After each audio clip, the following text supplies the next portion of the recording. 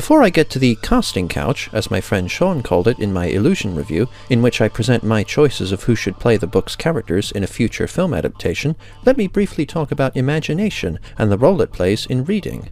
I, like a lot of people, visualize what I read. I see what's being described and hear the text in my head as I read, and the characters have appearances and voices in my head based on their descriptions and what fits.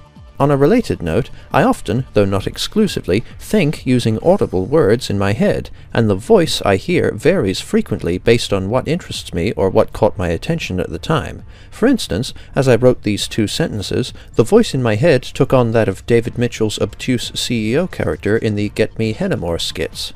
I'm very excited about taking our first step into the space age. This could revolutionize how quickly we work out our payroll here at Tempranillo Gaps. I find it interesting that other media and culture I consume will often inform and influence how I visualize a given novel I'm reading. If I've seen the film adaptation of a novel, my brain will naturally envision the characters in the form of their on-screen actors. I did this with Cloud Atlas, having seen the film first, but with one big difference. Instead of Jim Broadbent, I imagined hapless publisher Timothy Cavendish being played by Sylvester McCoy.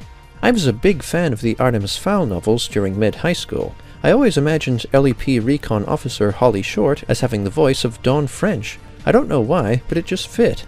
In around year 10, I also read Jupiter by Ben Bova and a bunch of Dan Brown novels. Since I was watching the Ghost in the Shell standalone complex TV series at the time, I imagined Dr. Lee Zhang-Wo, the crippled director of the Gold Space Station orbiting Jupiter, as resembling Aramaki, the director of Section 9 in the anime. When I read Angels and Demons a little later, the similarly paraplegic director of CERN, Maximilian Kohler, ended up looking in my head like Dr. Wo and by extension Aramaki, and therefore Asian, despite his name implying him to be a German of Jewish descent. I often conjure music to accompany a scene I'm reading. I discovered the amazing DC graphic novel Adam's Strange Planet Heist in 2007, when Godzilla Final Wars was finally released in Australia, and Keith Emerson's bombastic, electronica-heavy score fit the graphic novel's battle scenes perfectly. All the Birds in the Sky by Charlie Jane Anders is one of the best novels I've ever read. It's poignant and sometimes apocalyptically grim, yet funny and uplifting. The pacing is flawless, it's inexhaustibly inventive, and has incredibly deep, well-realized characters. I don't remember who I envisioned as Lawrence, a maverick tech genius and the novel's sci-fi protagonist, but I distinctly remember Patricia, a powerful hippie-style witch and the novel's fantasy protagonist, as looking like Michaela Pascal from Teens React, as I was watching a lot of React channel content at the time, and Michaela kind of fits Patricia's tall, dark-haired attractiveness and her air of confidence and casual yet rough-edged wisdom. Now, Theodophanous Rose, an elite assassin convinced that Lawrence or Patricia, or both, will bring on Armageddon, looked and sounded exactly like Agent 47 in my head. Ernesto, a kindly mentor of Patricia with a strange plant-growing curse on his person, was played by Jeremy Irons in my head, and Milton Dirth, Lawrence's boss during the construction of a trans-dimensional gate, looked like Hugh Laurie in my head. Before I begin the cast list for the Massacre of Mankind, let me briefly mention how my tastes and interests colored and populated my perception of this novel's unfolding events.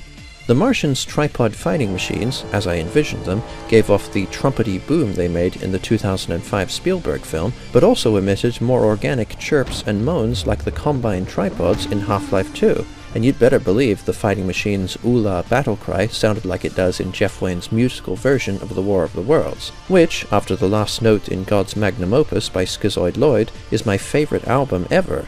The fighting machine's deadly heat ray sounded like the Daleks' death ray, and the human artillery cannons sounded like the cannons used against Godzilla in Godzilla 2000.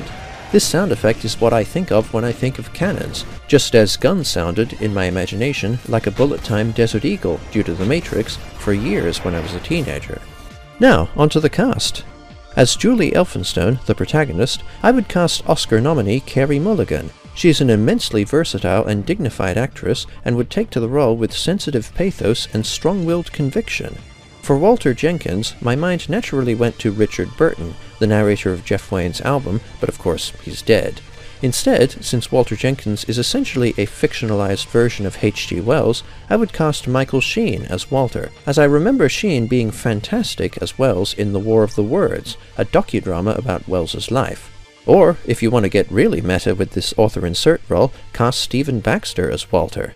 For Frank Jenkins, Walter's brother and Julie's ex-husband, my mind again portrayed him with an actor no longer with us, in this case Nicholas Courtney, who played Brigadier Lethbridge Stewart in Doctor Who. As for a living actor, who looks like he could be plausibly related to Michael Sheen, I would cast Andy Serkis. As Verity Bliss, a brave VAD in a World War I reminiscent battlefield setting, I would cast Ruth Bradley, who voiced Molly O'Sullivan, a World War I VAD and the Eighth Doctor's companion in the Big Finish audio dramas Dark Eyes 1 and 2.